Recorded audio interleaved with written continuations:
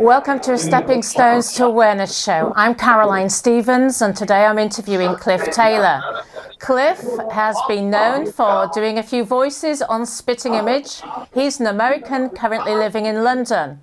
Now, today, Cliff and I are going to talk about Brexit, sovereignty, Parliament, and Wake Up UK. So, Cliff, over to you. Would you like to introduce yourself to the audience and explain how you managed to get one of the most sought-after roles on TV with the Spitting Image? I think many of us are have very fond memories of Spitting Image. So, over to you, Cliff.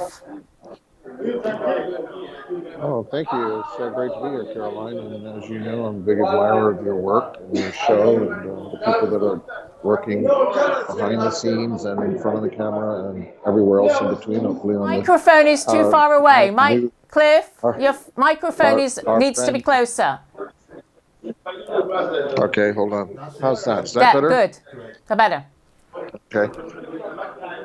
Anyway, so I was going to say, pleasure to be here, and I've been admiring your work as we only met recently, but I've had a good time looking at what you've been trying to do. And when I say good time, I mean good that you are, kind of like trying to make those stepping stones glow in the dark whilst people deftly step through the darkness. And I'm also happy you asked me that question about Spitting Image, because it's kind of a good story. I always thought the show was really fantastic when I first came here in the 80s and was just knocked out by it like everyone else. So and I never had any idea I'd be on the show. And it was kind of all a big accident, really. So how did you get onto it? How were you talent spotted in America? No. It was no. Well, that's what they all thought, but actually I was here in the UK. But John Lloyd, who is the executive producer, I just rang him up out of the blue, and and I sort of demanded, I said, you guys do so much American stuff.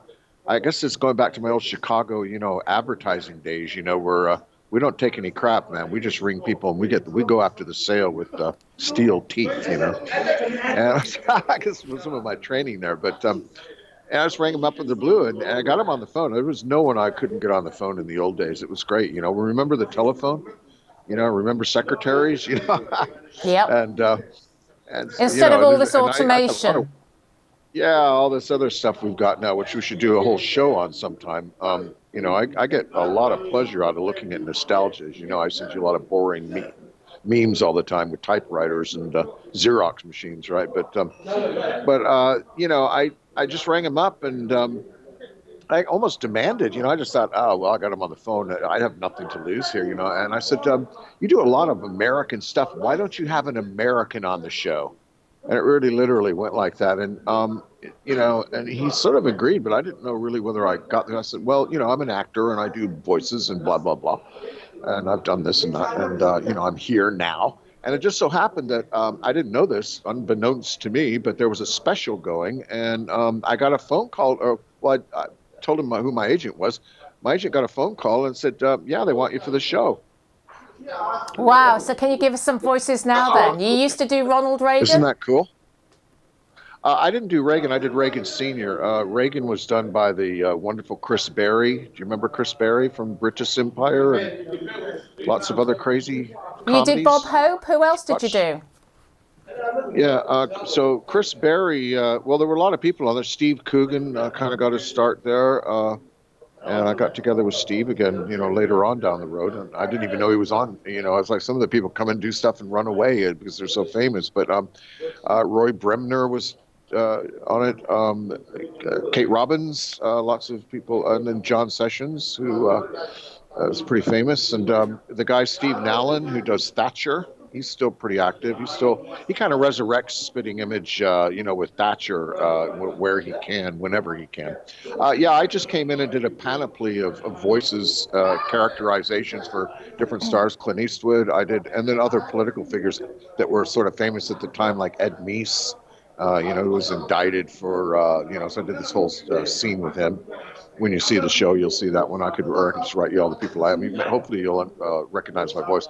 And then also we did a big thing about Reagan in Hollywood. So I did, you know, various characters that were around him in Hollywood at the time. And, you know, and various other sort of characterizations with the other sketches we were doing.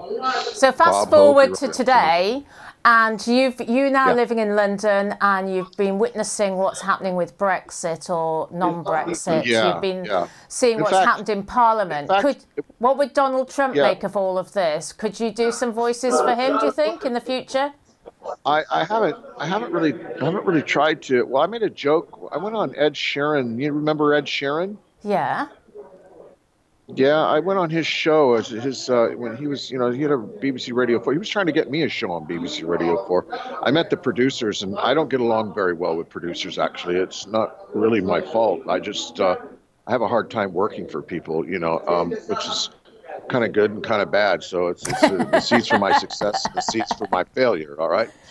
And I love that saying that said, you know, there's a sort of an aphorism, I think, out there. It was like, you know, I can't remember. I have to look it up again. Damn it, it's on the tip of my tongue. The guy said, you know, the very thing that got him to this pinnacle of success was also the same thing that dragged him right back down into the gutter. And I think that sums me up very well. I'm sort of like up to these really high peaks and right down back to, you know, sort of just like being this guitar player that likes to act. But, you know, Donald Trump, now I haven't really tried to do him. I know that I watched a little bit of Saturday Night Live because I'm over in Europe and Asia so much, so I don't really keep up with American media very much. And I'm always amazed by how I don't know anybody over there anymore, really. And I don't really keep up with it. I don't really, you know, it's all Netflix now and all this stuff, and I really don't like it very much. And a lot of what I see, I think, is pretty much garbage. You know, the American media, I think, is really horrible. Cliff, can you move your camera? You've moved a bit, so can you move your camera? Yeah, that's better. That's brilliant. Thank you. We wanted to see you. I leaned up to scratch my back there. Sorry about that, Caroline. You just knocked me back. I caught you out there. So let's look at Brexit and sovereignty from an American's perspective. What do you make of it all? And could you do any voices for us? Well, the thing is, I can do. But the thing I was going to say is that, you know, you gave me a brilliant sort of eureka sort of moment when I thought, like, how would this handle? Because we have talked about why there's no spitting image. I get this all the time. You know, when's it coming back? Why isn't it around? It would be great if it was now because these idiots are so stupid that, you know, you could have a field day with them. But one thing that people don't realize is we don't have freedom of speech anymore. And I know that the show was a political type show, and it was made with comedy. And we call it satire, don't we? We even had, you know, even had the two Davids on, you know, and David goes, normal satire breaks down, and they went into a serious mode, you know. And how do you square those two, you know, those circles and squares? How do you make those two twines meet, you know? And it's difficult, but I think the secret was, and you made me think about it, Caroline, I have to congratulate you, was, you know, because I gave it some thought, you know, sitting here, and I said, you know what it was? The puppets, you know, these monstrosities that they would create. You couldn't help but not laugh at them, no matter what they were doing, right? And I thought sitting here talking with you, like, you know, because, hey, I'm a comedian, but, you know, comedy and politics. Well, comedy and politics really don't mix, do they? Well, I don't know. What's your thought on that? I think people would disagree after this week. I mean, it is a bit of a pantomime, isn't it? I think the people in the UK are beginning to realise what Parliament is all about, and it's just a show. And, you know, they are puppets at the end of the day. And who pulls the strings? I like that. They're puppets, yeah. Maybe we've gone full circle. Now they're the puppets.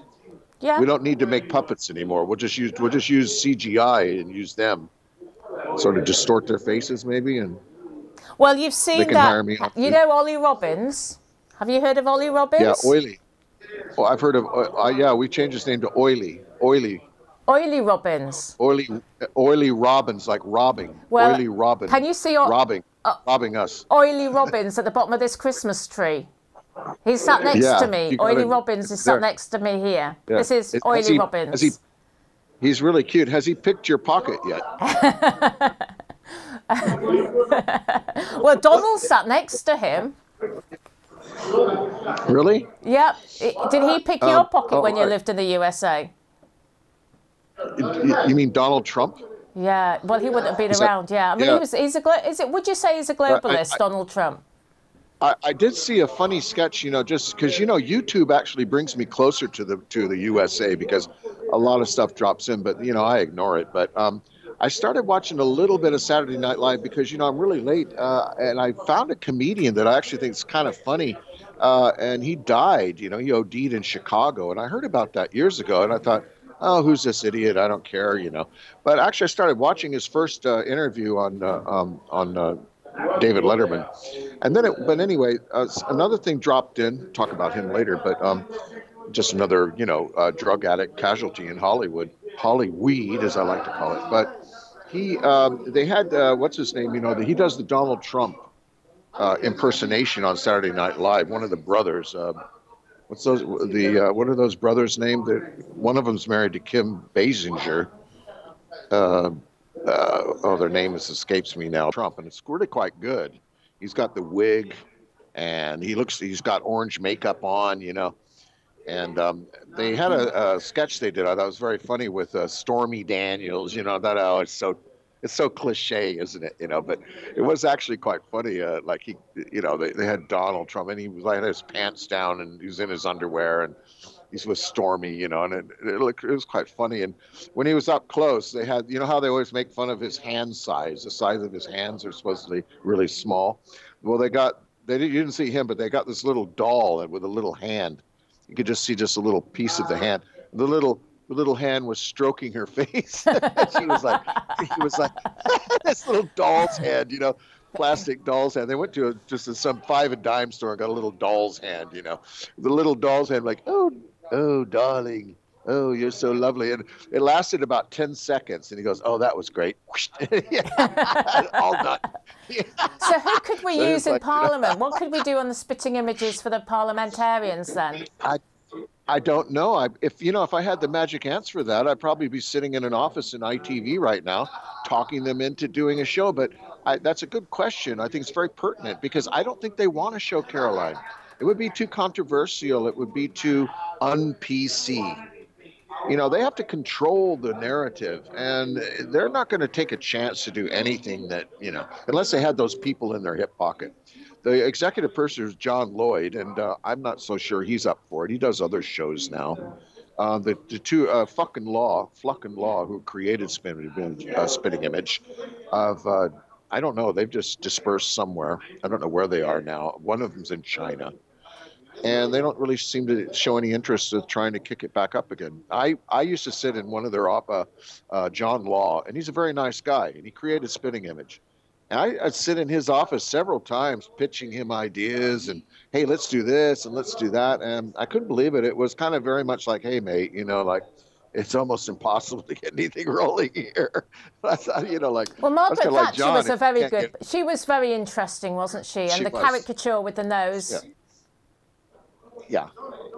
And that's Steve Nellen, and he was a guy. Can you believe a guy was doing Thatcher? A lot of people don't know that. I was a guy, not a woman. Well, it would be good for you to come to the basis office, wouldn't it? Come down to see us, and then we could do a show together. Absolutely. So Brexit then. What have you been? You've been from. Well, I'm watching the Brexit right now. Like Theresa May, she's in, she's in Brussels right now. I mean, I don't know the whole thing. Like you say, it's a pantomime, but I've heard that several times from several people. And but I think the whole thing's been good. If I just put my take on it, that I think what's happened is it's helped to wake people up to your favorite, sort of analysis on what is happening all the time, which is nonstop, 100% corruption. And we all know these people are corrupt, but they hide, don't they? And I think they've had to come out. It must be very uncomfortable for them to have to come out of their hiding places, right? And reveal themselves for the, criminals that they are. And I'm not afraid to say they're all criminals. You know it, I know it. But, they seem to be the only people that don't know it, right? They're living this sort of ruse. And have you followed any of the Finchley Road debacle? That a lot of them are associated with shell companies out of Finchley Road. I'm not surprised. I'm not surprised. I mean, David Cameron should have been locked up for the Panama Papers, right? What was revealed out of those secret accounts, how much money. That's all the banking, the elite bankers. That's how they're paying these politicians and or blackmailing them. Because really, when you look at the pedophile rings, and this is serious stuff. This is why I don't know how we could get comedy in here with this, because it's actually quite pathetic and sad, when children are abused. And I really think that not only abused, but murdered and killed. I mean, dare I say, the truth. But it's a very serious, serious thing. And a lot of people don't want to look at it, and I don't blame them. I mean, God, it's a horrific, subject matter, isn't it? And you're tackling that, and I think it's very good, and I commend you for it. I don't want to sound patronizing here. I mean, I really do admire you and you need to do it. People have to do it nonstop. It's interesting though. You mentioned we were talking about Finchley Road, and we've actually got Brexit. Yeah, I haven't heard about it. But we've actually got Brexit. Well, we've got Brexit MPs that have actually been mentioned in the Paradise and Panama Papers, and we've got Brexiteers who are willing to forgive this. And it's like, well, if there were a Remain MP, would it make any difference? Surely a crime is a crime, or an alleged crime is an alleged crime, is it not? They say they're paying tax, but the money might not have been brought in totally upfront and above board. So they're paying tax on money which shouldn't even be brought in the first place. Yeah. So we've got cognitive dissonance here, haven't we? Yeah, I mean, who's gonna look into this? Who's gonna prosecute this? I mean, we know this about Britain, that there really is nothing statutory in this country. I mean, I say things. People, well, what about America? Well, all right, America's a third world banana republic as well, but we're not in America. We're here. So all I can do is lend my humble opinion here. If I do a Cockney accent, they'll accuse me of making fun of them and trying to be like Dick Van Dyke, so I don't want to fall that far down. So I have to keep my original accent. When I tell people how long I've been here, the first question I get is, well, you still sound American. Well, yeah. Why should I change my accent? I mean, what do you want me to do? I mean, it's actually, my accent has changed quite a lot, but people here don't hear it. Other people hear it, like from foreign countries, and Americans hear it. Oddly enough, I guess you can call it a mid-Atlantic. And but the thing is, coming back here, I digress and I apologize, but the thing is, the biggest investors in the USA is the UK, and all of this bullshit about, excuse my French, about that there's not going to be anything. I mean, Britain is making a ton of money in the US and in South America, and they have investments all over the place. The Rothschild banking industry, trust, whatever you want to call it, sets the price of gold down in the city every day. Now, these are things that I know anybody can know, but nobody wants to look at it. But these are things that are very, very relevant to what's going on, because, I love that old saying, follow the money. Yep. You follow the money, you get to the truth. So you don't have to, you can be an actor, you can be the guy who picks up the rubbish every day of the week. It doesn't matter. People need to wake up, and they need to realize they're being taken for a ride. They're being swindled. I think a lot of people know that when they get their tax bill, but what can they do about it? Well, if I go too far, they'll be knocking on my door and taking me away in handcuffs and probably revoking my right to be here and kicking me out of the country. I mean, that's really a reality here. Freedom of speech is dead. This is why we don't have Spitting Image anymore. Yeah. Yeah. It's all related. Freedom of speech is dead, and it's dying in America too. Before, if you didn't have any threat of violence or anything involved in anything, you really, literally could say what you want. It hurt the feelings. Well, too bad. Have you heard, did you follow the debacle over the EU legislation, the proposed legislation about Article 11 and Article 13, which is going to make things very difficult for people to share posts on social media in the future, for example? Absolutely. Absolutely. It's every day is clamping down more and more and more. I mean, they've been, bitching at Facebook and Twitter, and Facebook and Twitter used to have quite a lot of freedom. They didn't, get involved with, chasing down profiles and, finding, the horrible people that they don't like that are hurting feelings. You look at the internet. I mean, like, you don't have to look at anything on the internet, do you? I mean, nobody forces you to. No. But I mean, it's like you can block people. You don't have to. I mean, sure, you might see maybe 3 seconds of something, but whatever. But what about the pedophilia and the pornography and all of this stuff? Well, those are all their friends, aren't they? That's the corruption. I'll come back to your favorite word here. You go to Hollywood, and in America, all the people that create the porn and have done for many years before internet. We had DVD, we had videotape. All those people are all like just a very small elite clique of people connected to all the big money people and all the big politicians. And, if it were up to me, and people ask me, like, well, why don't you run for political office? Why don't you make a difference? Well, I don't think I could because I'd be dead. But if it were up to me, I'd shut those people down tomorrow. Well, it's interesting, Cliff, because I actually stood for Parliament in 2015. And I think I might have remembered that. Did you know that? So each political party... Sounds familiar. Each political party has an assessment process.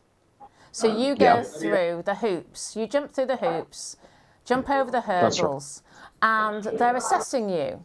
Now, I did make the fatal mistake just before I had my assessment. I asked a question about democracy in the party. There was a deathly silence in the room.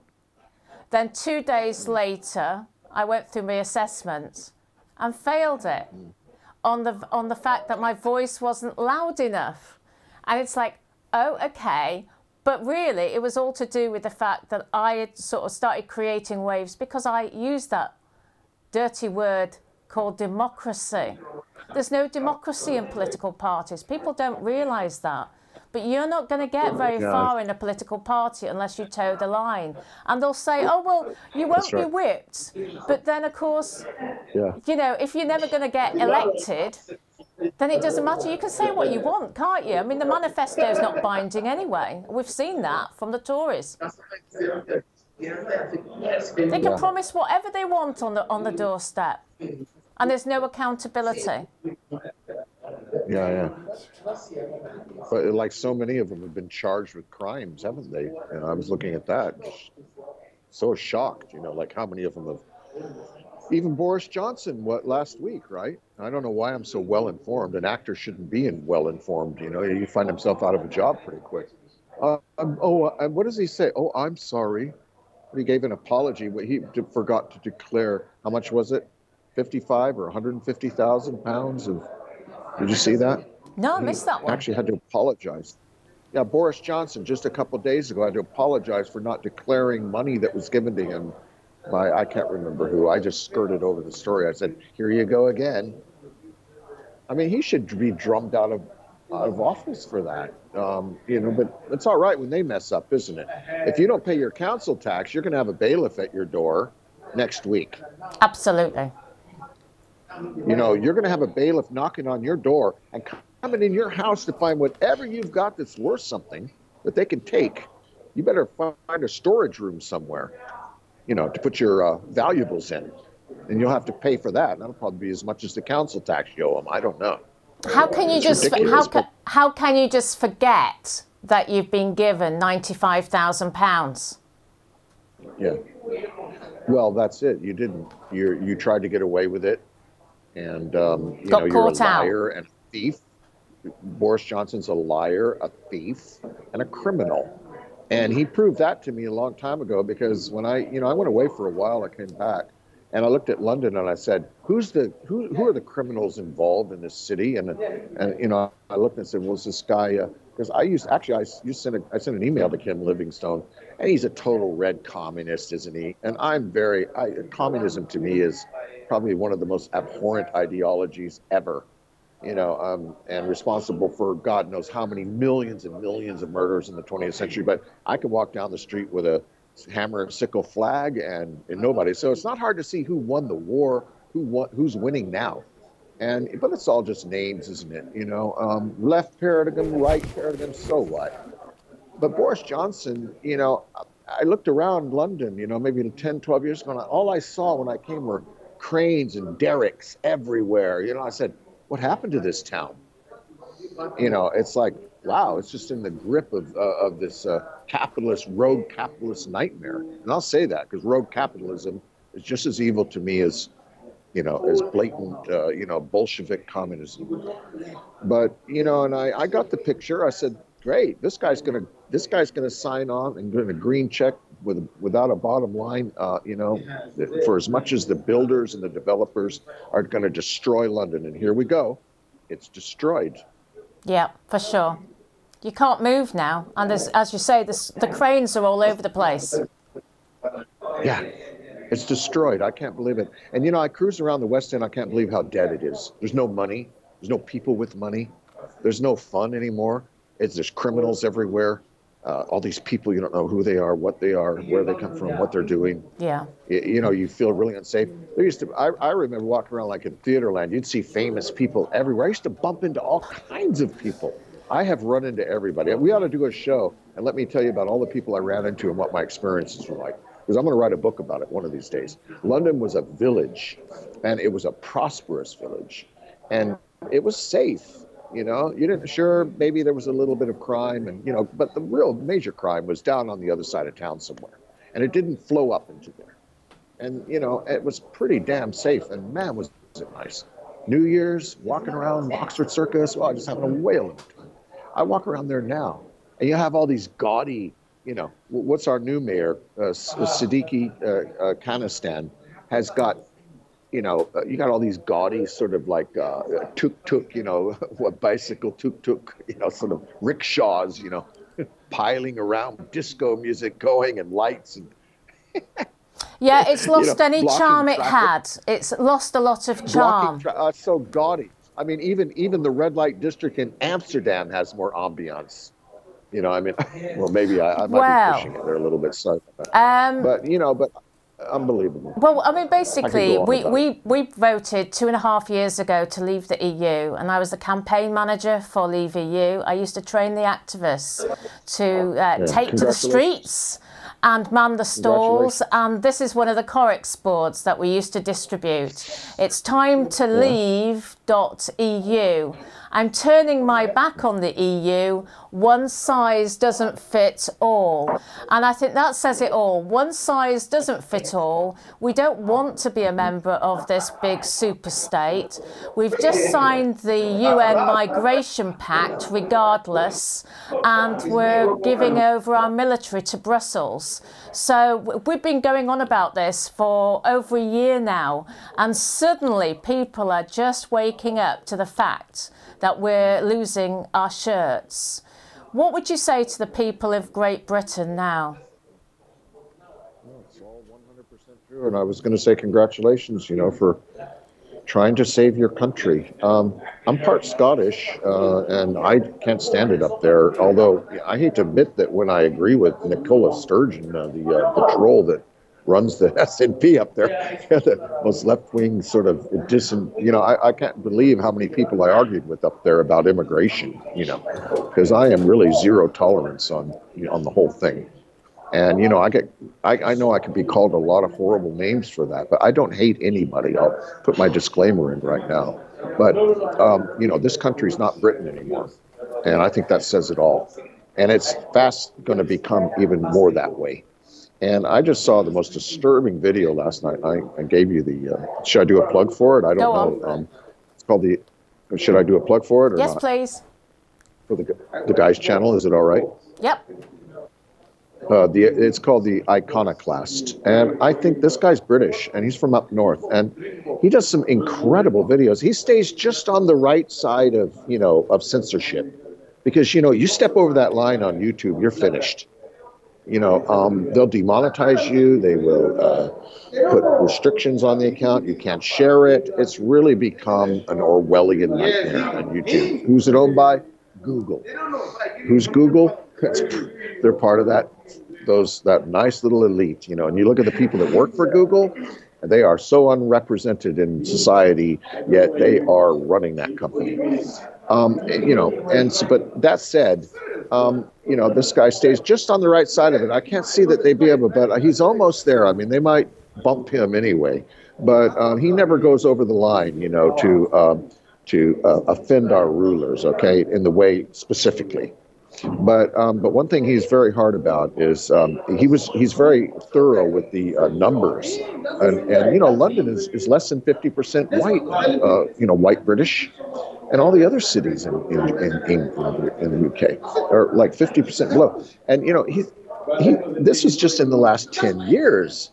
This is in the time that Theresa May and David Cameron, I mean, they might as well have been Labour politicians or even farther left than Tony the Liar. Well, I think that's a fair point. It doesn't matter which colour you vote into Parliament. They're all the same because they're run by the same global elites.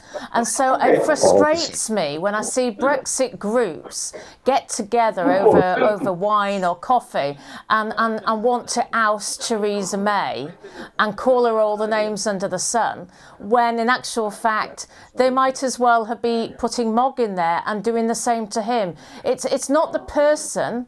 They're all in it together, but they're puppets at the end of the day, and it's who pulls their strings. And you can tell these people, you can try to explain, but the penny still hasn't dropped, that it makes no difference whatsoever. You've got the EU controlling us, and they're controlled by the bigger, the corporations. So what do? We just got to get out, and that's why we're focusing on common law now. So that's our policy for next year, getting the people together under common law, and we now need to start petitioning the Lords, the Queen, before it's too late, before our country our United Kingdom is totally sold down the river. I look at the sadness of it too. I told you about the Daily Mail, and I hate the Daily Mail now. I used to think it was all right with the last publisher. I thought maybe it had a semblance of, independence. Now it's just totally sold out. In fact, it's backing Theresa and leave our prime minister alone, But the comments section, that's what you should go to. I recommend anybody, forget the stories, go straight to comments. And you'll see what real people are thinking. They have a best rated and worst rated. Read best, read worst, But honestly, you really see what real people are thinking. And one woman wrote in, I collect them. What an idiot I am. Am I so bored that I have nothing else to do but collect great comments? Well, I'll tell you this about the British. They are the kings of the barb in the English language. Well, they should be, because they created the English language. But they really know how to stick that knife in. Well, that's good. Americans can too, but America's a little more blunt about it. Just the F word, and that's the end of it, But the British use irony, and they use a lot of, clever innuendo and we're supposed to have some of the best comedy shows in the world, Absolutely. aren't we? And we, Yes Minister was one of the most popular. Do you remember Yes Minister? Absolutely. And it's just like that. And why is that they're able to do that? Well, it's called education. And education has a real bad name right now. And, speaking English is racist. And I've even heard that, that they're starting to change the street signs, in certain countries. This is where it's going. And people don't seem to realize it. You're losing your country. Why are they selling it? Why are they giving it away? Well, it's because UK is a corporation, and we are all bought and sold with the legal fiction as well. So anyway, Cliff, have you got a final message? Have you got a final message to the audience? I do. That people, as you said, they need to wake up.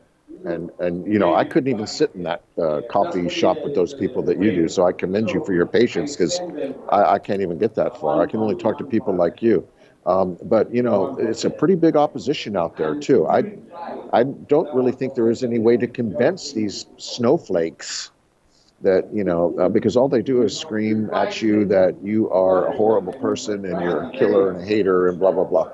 But all I know is that I was talking about that woman who wrote in. She said, I don't really care about what happens with Brexit or whatever. She said, I despise politicians because my friend right now is disabled and she is labeled as a scrounger. And, you know, and I look at that and I say, you know something, I think it's really sad, the predicament that the people have been put in here. Because if you look at all the money that has been squandered and wasted away for 10, 20, 30 years, and even people, there was on this Iconoclast video, they were looking at Enoch Powell. He was a very interesting person. And even the guy said, I'm not a big Enoch Powell fan, but he said even everything that he said has come true.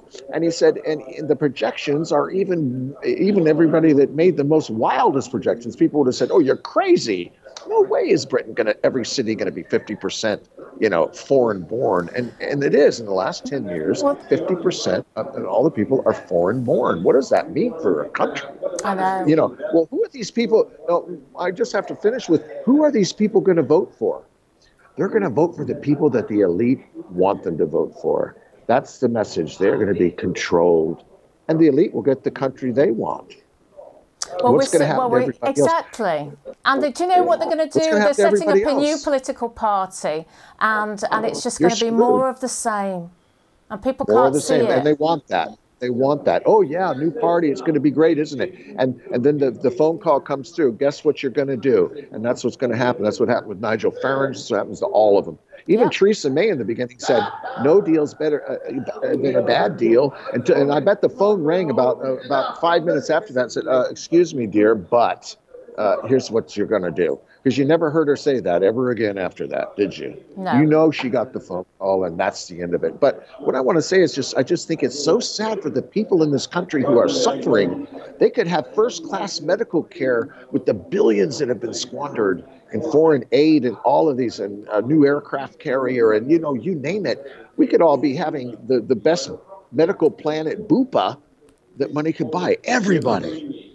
And we could have enough food, and we could have enough, well, hey, the system isn't created like that, is it? The system is created to make you toil, sweat, and slave. How come Scotland has produced so much oil and is now poorer because of it than any other country that produces oil?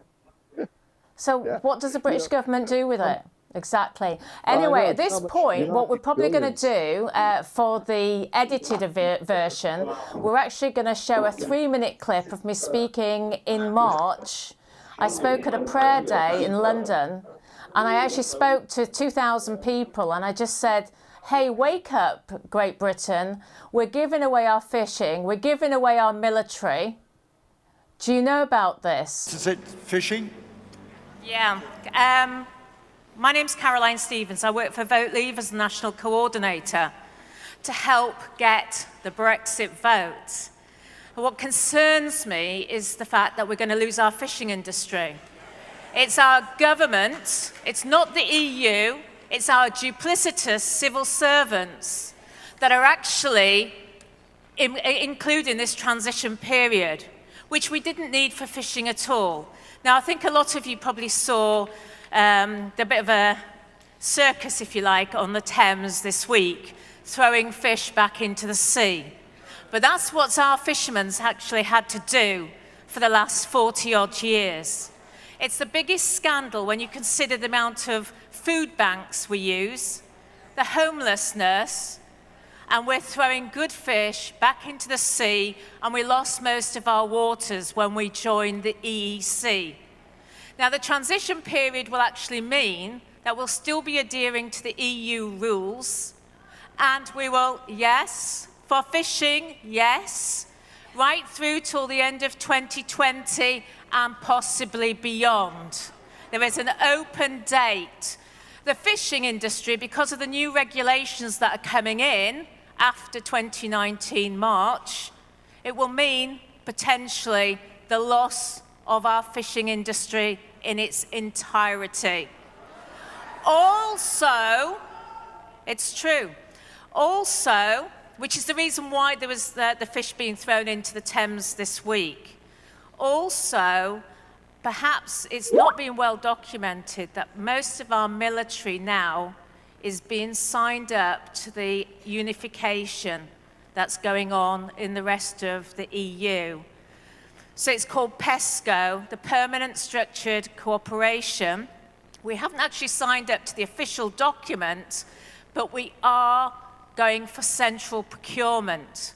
We will never be a sovereign nation again until we have control of our armed forces and until we have control of our fishing waters. And also, we've got trade deals being discussed. Remember TTIP? Yeah, that's come back up to the fore again. So we need to root out all this corruption that our British people have been subjected to, and we don't even know it. So really, we need to pray for our government, for our Queen, because I know that some barons petitioned the Queen in 2001 because the barons from the House of Lords were so concerned about the Treaty of Nice, they could see that open door immigration would destroy our national identity. The Queen was petitioned at that point. So we do need to pray for the Queen, the Parliament, and for perhaps a new Parliament with people who are more God-fearing. So I'll leave that with you, David. Thank you very much. Right. What you got to look forward to next year? Yeah, some guy made a comment about that. He said, you know, countries, so many people are starving, and yet you're dumping all these fish out into the sea. You know, what's going on here? That's Nobody exactly seems to be what I able was to saying. get a handle on that. And I sit here and I compliment the British, don't I, on many things, but you know, like that form you had to look at when you had to go into Parliament. That's so typically British, isn't it? To give you this giant form and you got to jump over all these hoops. And, you know, I have to do the same thing to become a citizen now. I could have got a passport 35 years ago. I don't want one. You know, it's like, and now you have to answer all these questions. Are you a terrorist? Would you be a terrorist? Have you thought about being a terrorist? Have you looked at terrorism? Man, they can classify that any way they want. And I sometimes think, and I'm saying this publicly, I've never have before, but I don't give a rat's butt. You know, if you want me to leave, I will leave because I don't think there's anything left here anymore. And I would recommend that. I can see why people are moving to Australia or moving to South America or anywhere, you know, anywhere where the sun shines and they might be able to keep some of their money. Well, that's true. Okay, well, on that note, thank you, Cliff, and let's hope we do some shows together. Well, thank you. I will definitely look forward to coming back, and we can. I wish we could recreate some spitting image. It would be great because, as you say, you're right. We could have a field day with these people, and I think we could do a really great show. You know, it would be wonderful. Well, let's hope we could. Yeah, maybe I'll be Prime Minister one day then, Cliff, and then you could be the Donald Trump. Yeah, one thing about, absolutely. One thing though, I'm not going to hire Ian Hislop to be. He was one of the writers on the show I did. Private Eye? Yeah, he was. Yeah, I used to talk to Ian Hislop in Battersea. I lived in Battersea. I'd see him in the morning going to work. But his politics and his horrible, unbelievably detestable liberal credentials, I would just throw him out the door, you know, if he walked in to try to get his old job back. So be sure you warn him if we do bring the show back. Right, okay. So we'll have to have our own casting couch. Yeah, that's right. Lovely to speak to you, Cliff. Hopefully we'll meet in person very shortly. And I want to say thank you to everybody at home. This has probably been quite a surprise interview for everybody. You didn't think I knew somebody from Spitting Image. And I didn't last week. But anyway, thank you so much. And I hope you will come back and watch Stepping Stones to Awareness. A little bit of satire to this incredible Brexit sort of nightmare. We need to get some more puppets. We need some more puppets besides Ollie and Donald. I want to finish with a prognostication. I don't think Brexit's going to happen. Not until people take back control. Anyway, thank you very much for listening and see you again soon. And I'm Caroline Stephens, and this was an interview with Cliff Taylor in London. Thank you and good night.